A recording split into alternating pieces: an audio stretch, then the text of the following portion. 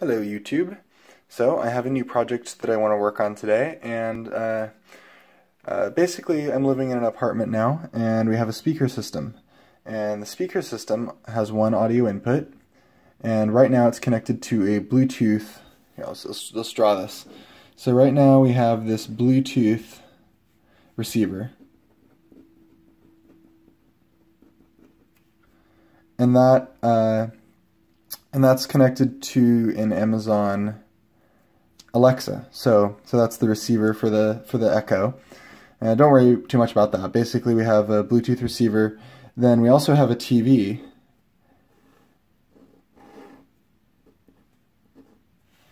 And we have the speakers.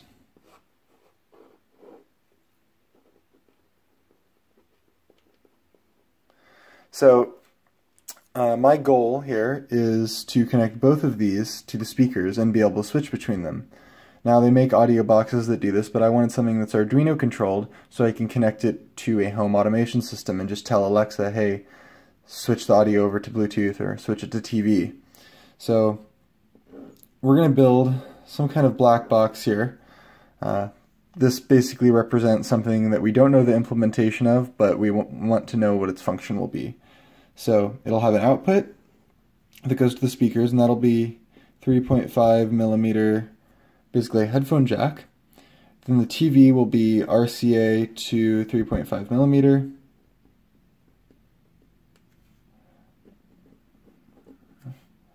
And the Bluetooth will be 3.5 millimeter to 3.5 millimeter. And then this black box will be able to switch the audio signal from one source to the other. Now, of course, you could do this with relays, but that seems a little bit overkill for what I'm trying to do. I'd like to try to find a chip that can do this. So, enter the, let's see, what is it? It's the CD4066B. And that's a CMOS quad bilateral switch. This guy right here. If you can see that. Oh, I have to adjust the focus. There he is. Okay, so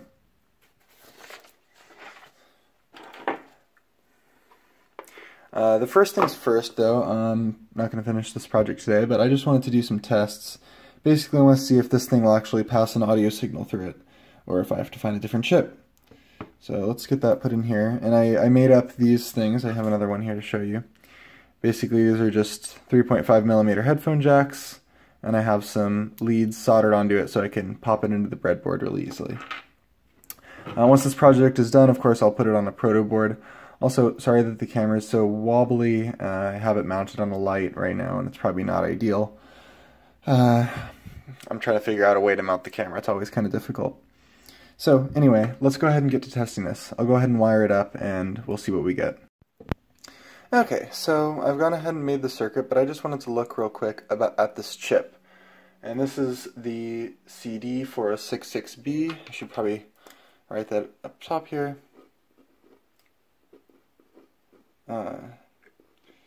Just in case anyone was confused.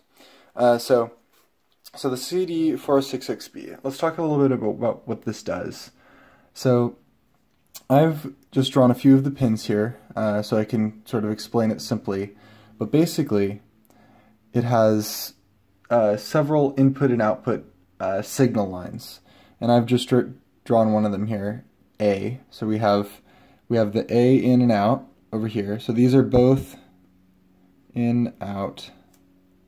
Oh, it's hard to read, but those are both in and out. And then we have an enable pin. So current can travel either way between these pins when enable is pulled high. So if enable is pulled to the same voltage as VDD, then current can flow between these pins. If enable is pulled down to VSS or ground, then the resistance between these pins goes very, very high and current cannot flow between them. So as opposed to a MOSFET, and a MOSFET as I'm sure you know, it has a body diode. So something like that. So the MOSFET will allow current to flow in this direction always, even when it's turned off. So it's not good for something like an audio signal where you have positive and negative voltage. So if this is 0 volts, an audio signal might go high, and then it might go low, and this is the frequency, you know?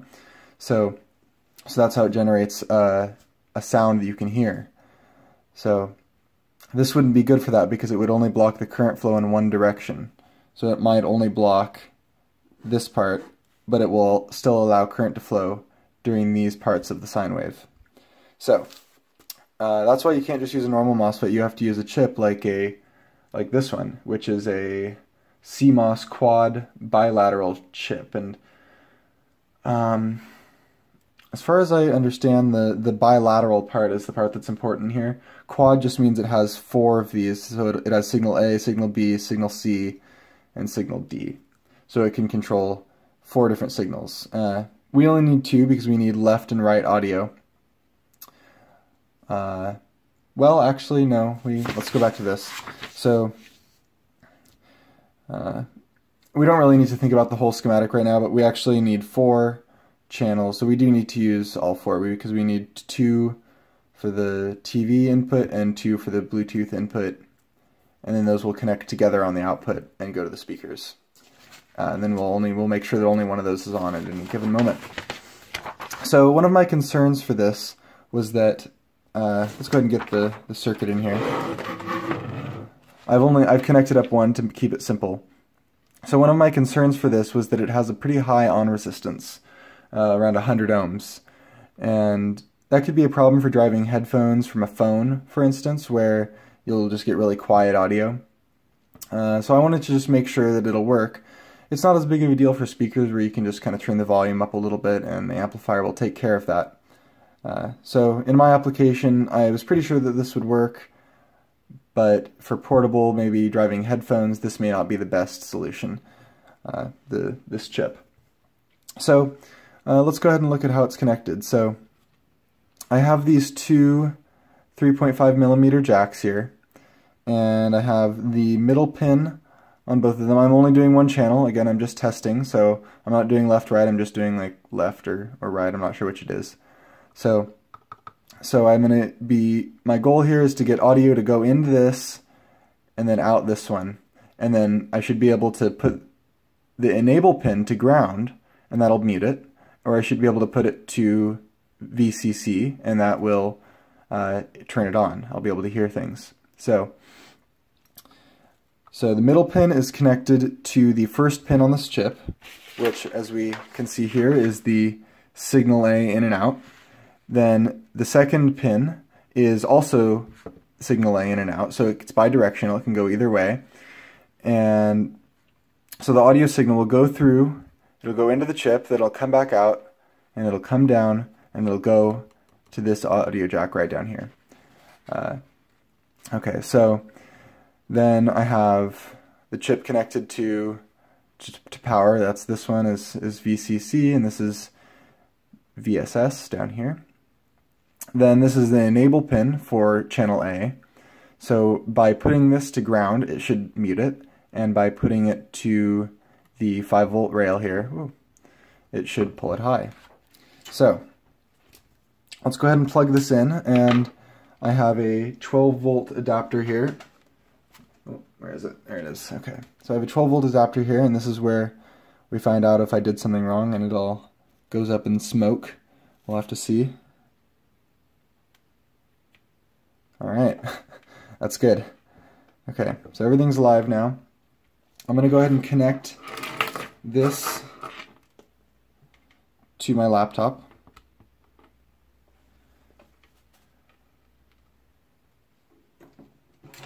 And, oh, I don't have any music ready. Just a moment. Okay, so I have some music prepared. Let's go ahead and connect my headphones. So we have the audio going into the bottom one and the headphones coming out of the top one. I could reverse those and theoretically it would work just the same. So these are my headphones, and hopefully you'll be able to hear the audio coming out of here. Actually, no, hopefully you won't, because the enable pin is tied to ground, so that should be muting it. So I'm going to go ahead and play, and yep, cannot hear anything. So now I'm just going to pull this out and just connect it to ground here. Oh, yep.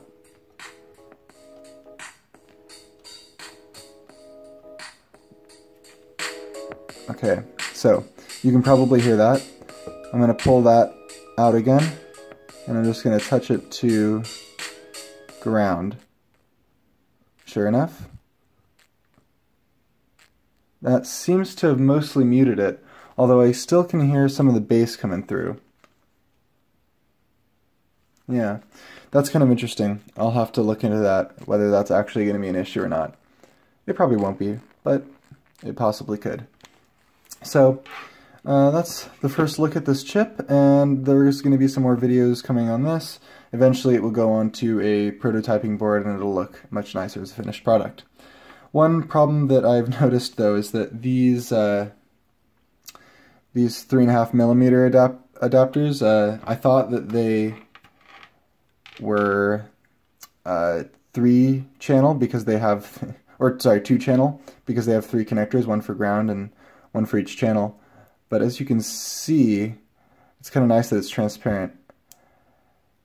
This doesn't actually touch that last contact. So these 2 end contacts are purely just for detecting when something's plugged in, because they're shorted together when it's unplugged and not when it's plugged in. So I need to buy some different connectors that are 2-channel connectors. So